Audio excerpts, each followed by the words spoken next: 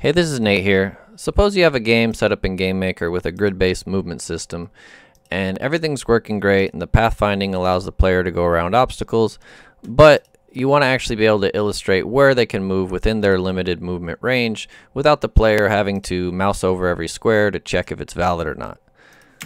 And we can solve that with just a recursive function that's going to draw each of these within the limited movement range. So to make this happen, we're going to create what's called a recursive function, and that function's first going to be called at the position of the player, and if this cell is occupied by the MP grid, the function will terminate right away.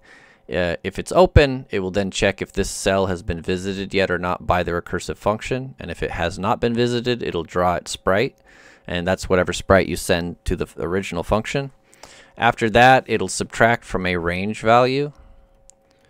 And if that range value is still greater than or equal to 0, it will continue to call the same function on the adjacent squares, and it'll pass on that range value as it goes. And that's why it's called a recursive function, because it's recursively calling itself.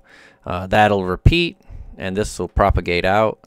And as it does, that range value will get smaller and smaller, and eventually it'll hit -1 on these squares, and it'll terminate and not continue. Also, if any of these, of course, these MP grid squares are in range, suppose you had one here, it would also terminate. And what that'll do is represent exactly where the player can move within the MP grid and whatever movement range you give it. In order to start this function, we do need to use a separate function. We'll just call it the starter function for now. And what the starter function does is it's going to do the first call of the recursive function at the player's position or whatever XY you give it. And before it does so, it's going to create another grid, and it's going to be, we'll just call it visited. And this is where each recursive function can check if this has been visited or not, and it can also compare the range value so that if it sees a range that's higher or equal to whatever the current range is, it can also terminate. And this is what keeps the recursive function from basically looping over itself and causing kind of an infinite loop that'll never end.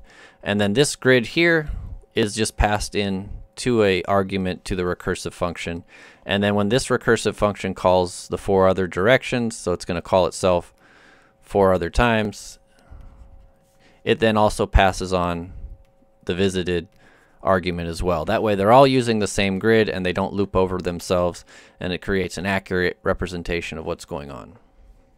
So the first function I'm going to create is the actual starter function that calls the first instance of the recursion. And I'm going to call it MP grid draw move range. It's going to take a sprite argument, an image index of that sprite, then the X and Y within the MP grid, the grid itself, and then whatever range you want to represent by this function. This function is going to use 2 static variables so that you don't really need to recreate them over and over, which will be the visited grid and the size. The initial size will be 0, and then every time this is called, it'll check if the size has changed, so it's going to find the new size, and that's going to be the range given times 2 plus 1. After that, if the size is different, it will resize the grid, and after that, regardless of whether it's been resized or not, you're going to clear the grid to -1. That way it represents nothing has been visited thus far. And then finally, it's going to call the recursive version of this function. And we put these double underscores just to signify at the beginning of the function name that, hey, you should never call this function directly. It should be called by this. That way it's set up correctly.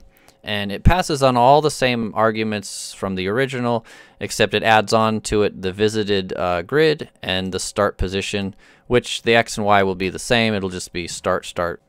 Next will be the actual recursive function itself, and here it is.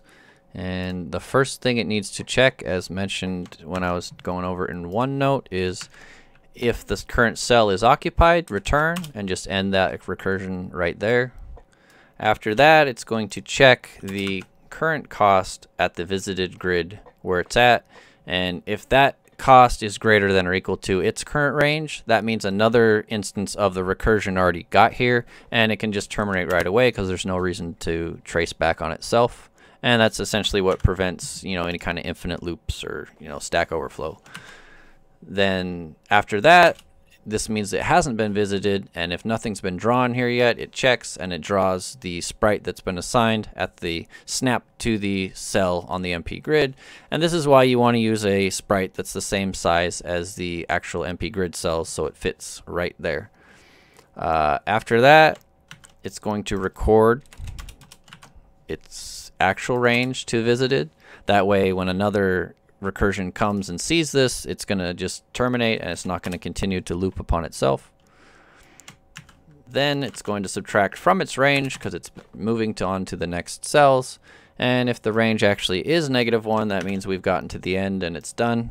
Otherwise, it's going to call the actual recursion on the 4 adjacent cells. So we have the left, the right, the bottom, and the top, right like that. And as you can see, we just add 1 or subtract 1 from the XY and the visited XY coordinate. After that, that's it for the recursion function. And there's one other function here I like to create, and this is MP grid draw move range at pixel, because at the top we did this version that uses the XY within the grid, but a lot of the time you want to give it just the actual pixel, and all it is a wrapper function that right here does some integer division based on the cell width, and that's of course the sprite width and the sprite height. And that way you can give it room coordinates instead of having to fiddle with whether keeping track of whatever the grid cell size is. Now I still have the project running right here, and as you can see, it does exactly what we want it to. Navigates nicely, shows exactly where the player can go. And the code for this will also be available in a paste bin link in the description. And if you like videos like this and tutorials that give little quick solutions, just feel free to like and subscribe to help me out. And thank you for watching.